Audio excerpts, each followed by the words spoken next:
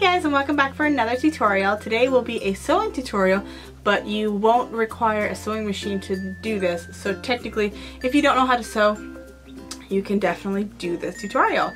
So I'm going to be showing you how to make this really cute fur pom-pom. Now, if you've seen these pom-poms, they're all over the place. You can buy them in stores, online, everywhere. Even Kate Spade has a version of this for like 80 bucks or something ridiculous. Super cute, super easy, and not only is this great as a little keychain on your purse, but people are putting them on the top of their hats. So their winter hats and even baseball hats, surprisingly.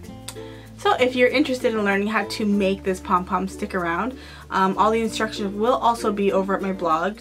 So all those links will be in the down bar. Please hit me up on all my social media. If you do make this, I would love to see your creation. So hashtag me charmedbyashley so I can see it. And thanks so much for watching. Okay, so the first thing you're going to do is you're going to find your fur. So I found this at Fabricland and I really loved it.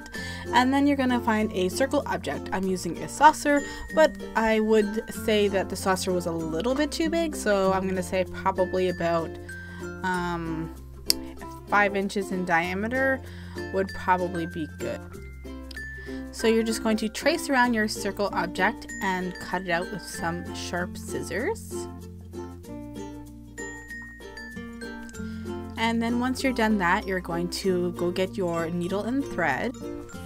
I'm going to recommend using a really heavy duty thread. I'm using upholstery thread just because it's very strong.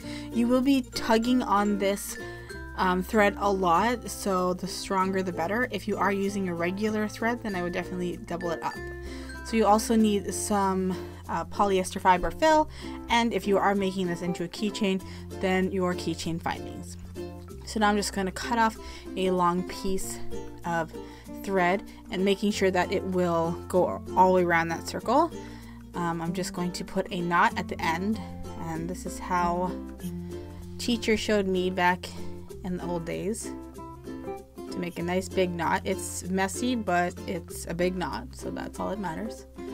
And I'm going to start sewing around the perimeter of the circle. So it doesn't have to be perfect. I'm just going to be doing a regular, so don't pull the thread tight as you're going. Just, you know, get the whole entire edges of the circle, get the thread in it, and then at the end, then that's when we will pull it tight. So I'm just going to continue doing that until I've sewed all the way around. And then once you're done that, you're going to get your polyester fill and pull on the string a little bit just to start it from start to curl up. It's basically making like a little ball.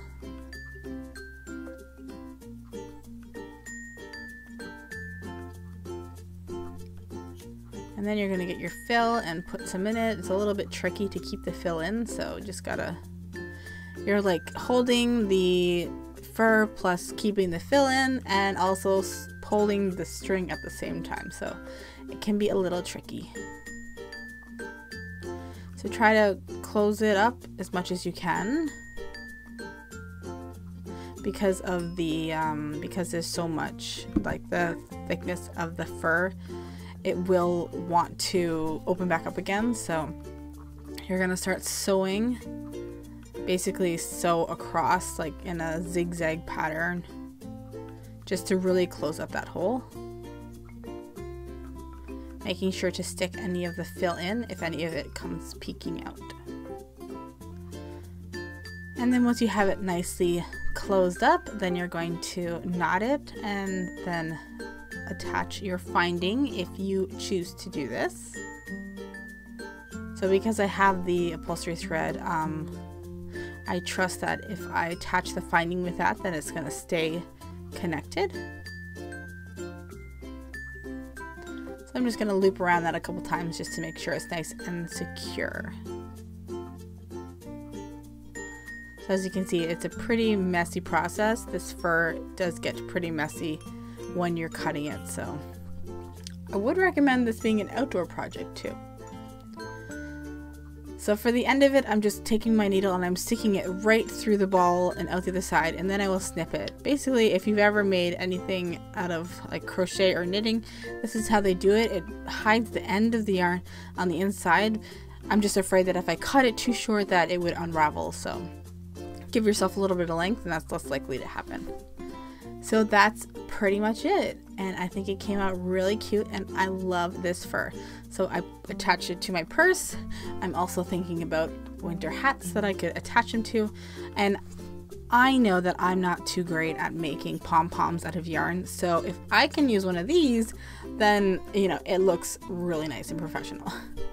So if you enjoyed this tutorial, please give me a thumbs up. If you have any questions, comment down below. Share with your friends if you know anybody who would also like this project. And thank you so much for watching, and I will see you guys in my next video. Bye guys!